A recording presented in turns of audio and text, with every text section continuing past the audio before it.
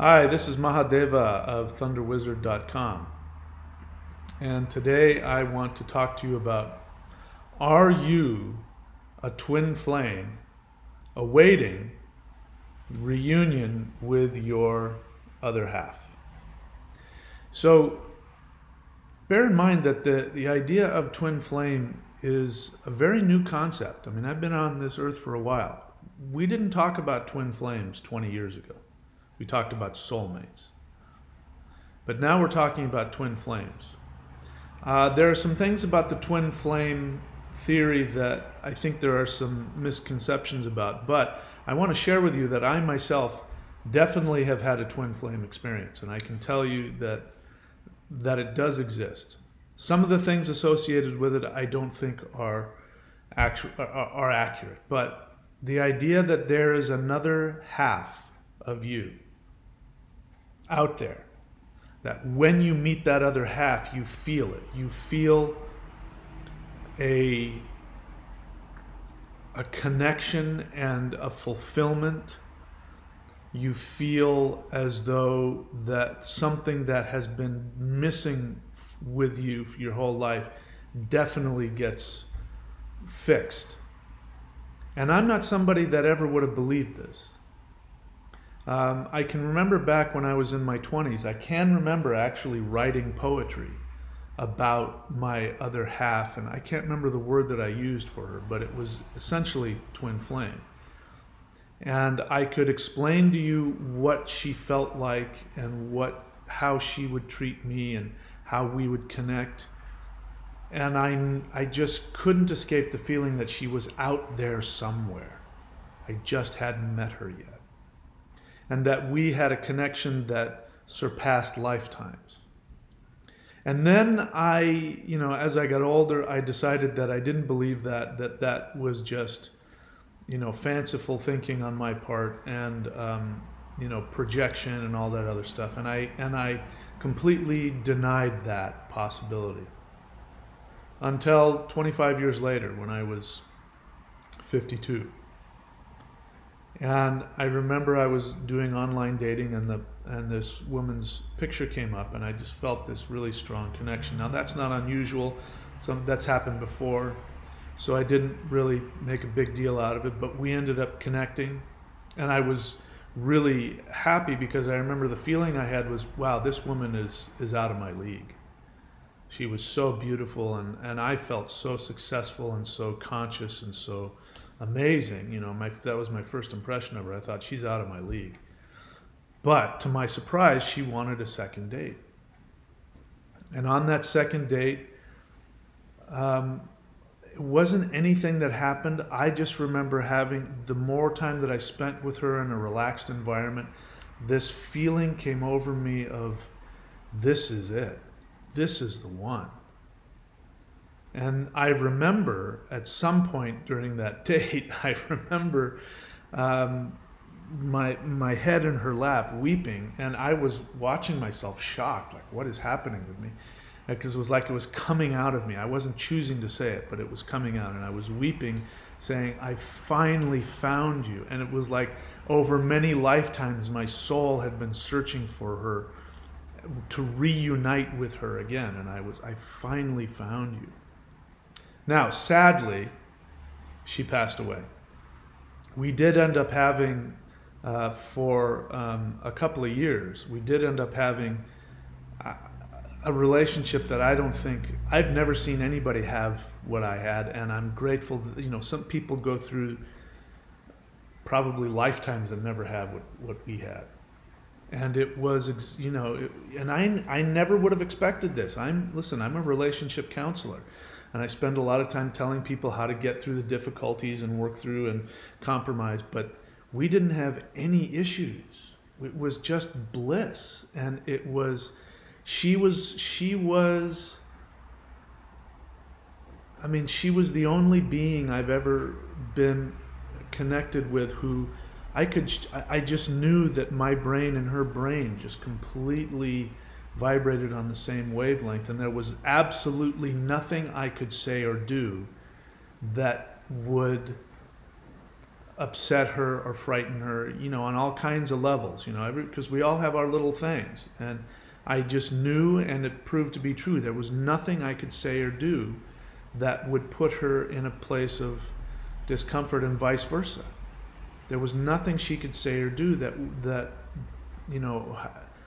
I wouldn't respond positively to. And it was the most freeing experience and the most fulfilling experience. Going to sleep with her next to me was, I'm getting emotional thinking about it, it was the most beautiful, fulfilling experience I can remember. And I can remember, every night going to bed with her next to me, and as I fall asleep saying to myself, I have everything I want. I don't need anything else. I have everything. As I said, sadly, she passed away, so I'm open to having that experience again.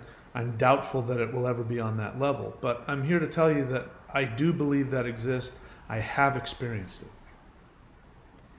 But I want to address this idea that people are self-diagnosing themselves as being twin flames. They decide they are twin flames, and they decide that they are awaiting reunion. Now, here's what I think the danger in that is.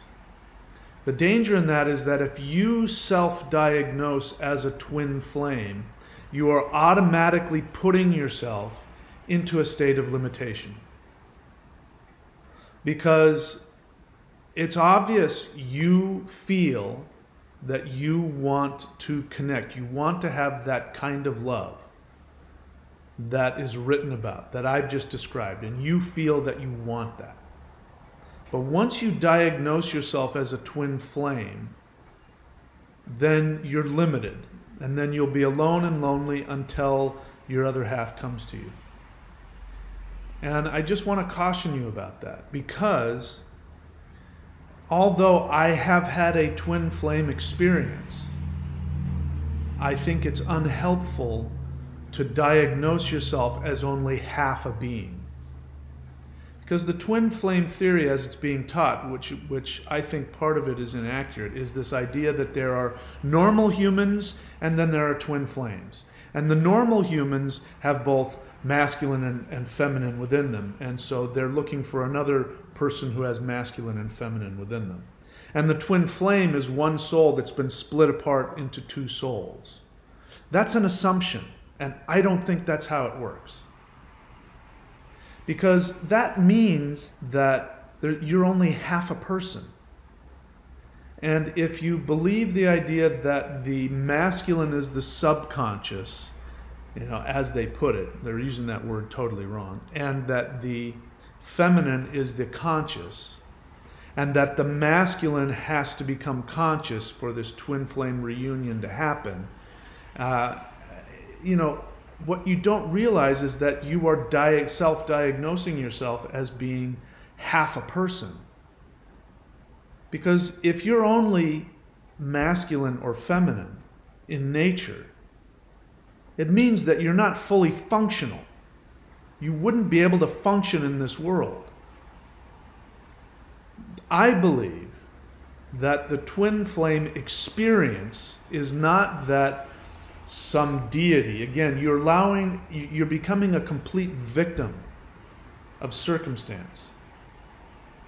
You're allowing this idea to come that something above you, God or the universe or something, has split you in half, and that you're only half of a soul, and that you're only half of this masculine-feminine dynamic. The reality is that you would not be able to function. Just like if you were born with half a body, half a heart, your body, you die. You wouldn't be able to function.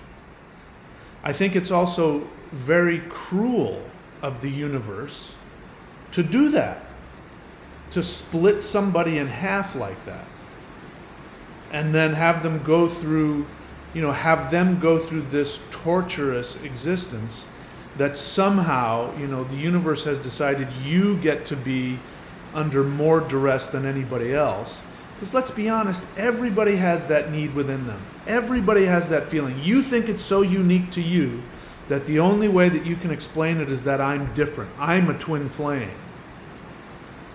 But everybody has that feeling. So what causes the twin flame experience? What causes the twin flame experience is that over many lifetimes, perhaps hundreds or thousands of lifetimes, there has been another soul who is a full soul that has both masculine and feminine, just like you have masculine and feminine within you. And over multiple lifetimes you have connected, and your vibrations have come so close to each other that there is a connection that only you two can have. We used to call that soulmates. But people, as time goes on, people change, terminologies, and they want to find another term that will make it more powerful. Soulmate's not enough. Twin flame. I'm only half a person. And then that feeling of only being half a person, which is actually a state of being in pain, of feeling, like a victim, of feeling that the universe has it in for you, because this is where it all starts. Then what you do is you spiritualize that into saying, no, I'm superior to other humans. I'm a twin flame.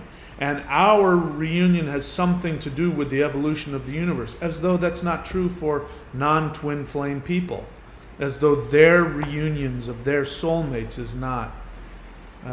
Look, point is that you've got to get your power back.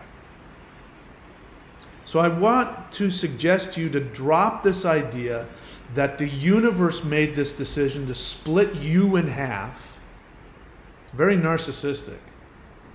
And that you have to go through your lives feeling this, like you're only half a person walking around. But the rest of everybody else, they're inferior and they have soulmate relationships with, that's okay, but I have a twin flame. Especially if you've never met your twin flame. I've met my twin flame. I had a relationship with her. I can tell you from experience, I know exactly what it is. A lot of what is talked about in twin flame teaching is accurate. The stuff that's inaccurate is the idea that the universe is so cruel that it's going to target you and split you in half so that you're walking around in many lifetimes with only half of a soul. It's incredibly cruel, incredibly narcissistic, and incredibly egotistical. And very, you're looking down on other people's reality by seeing yourself different from them. It also puts you in a scenario, I'm telling you ahead of time, it's putting you in a scenario to sabotage any real relationships that come your way. Because the truth is that 99% of all relationships demand a lot of work and a lot of compromise. I was lucky, perhaps it was because we only had a short period of time together in this life that maybe I had the ability to just, forget all that and just connect with her. But I was lucky. Most people don't have that. So if you haven't had a twin flame experience, and I'm not talking again about the codependent, dysfunctional twin flame experience where you connect and then you rub each other raw and then he runs away and you have to chase after him, or get yourself prepared and he has to awaken. That's just all a bunch of codependent, dysfunctional nonsense. That is not going to happen when you meet your twin flame. Your twin flame will not run away from you.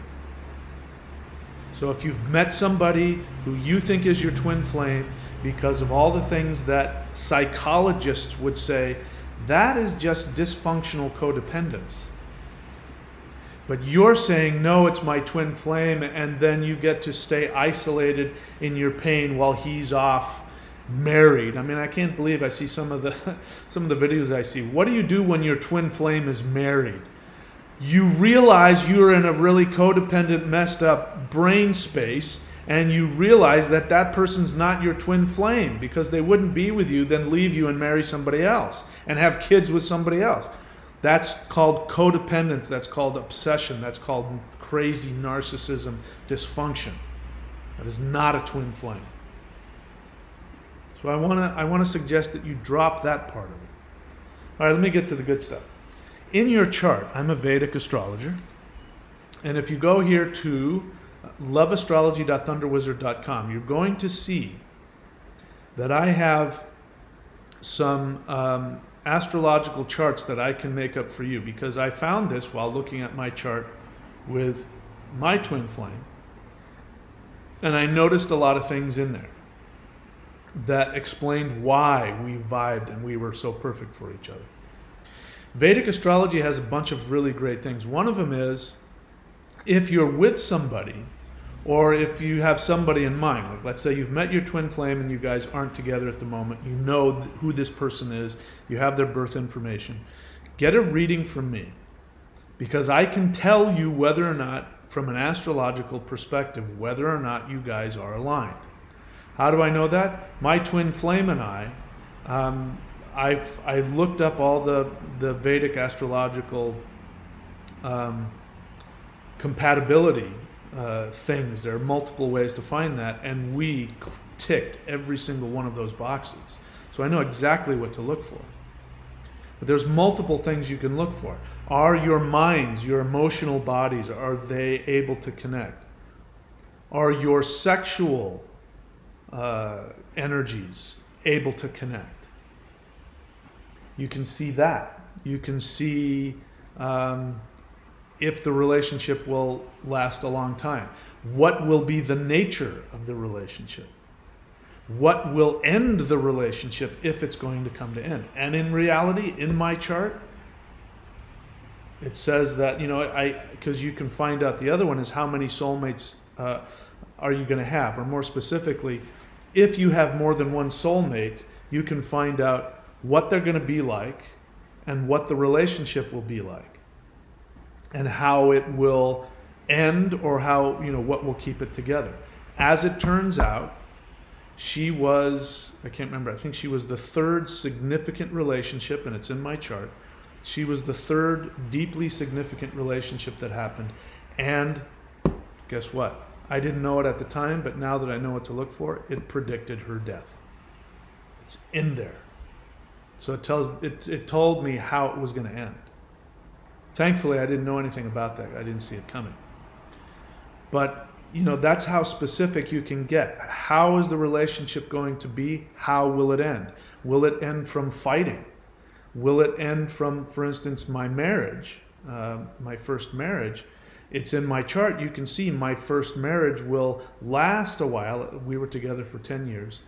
But that there will be no love, and it will die from a lack of love. And that's exactly what happened. My first major deep relationship, which was almost a marriage, is in my chart as well. And that one, if I look back, that one says, guess what? That we would break up because of fighting. And that's exactly what happened. So you can find out. My next one, according to my chart, is going to be a very emotionally satisfying one. And as long as we meditate and communicate our feelings, it will last perhaps the rest of my life. So I'm looking forward to that one. I can find out all this by looking at your chart. So go to loveastrology.thunderwizard.com. Drop this idea that you're all by yourself and that you're half a person and that you're limited, and until that other half comes along and everything's going to be perfect, you got to drop all that stuff. You got to live your life. Even if you are a twin flame. If it is your karma that you have multiple soulmates, you have to have those soulmate experiences.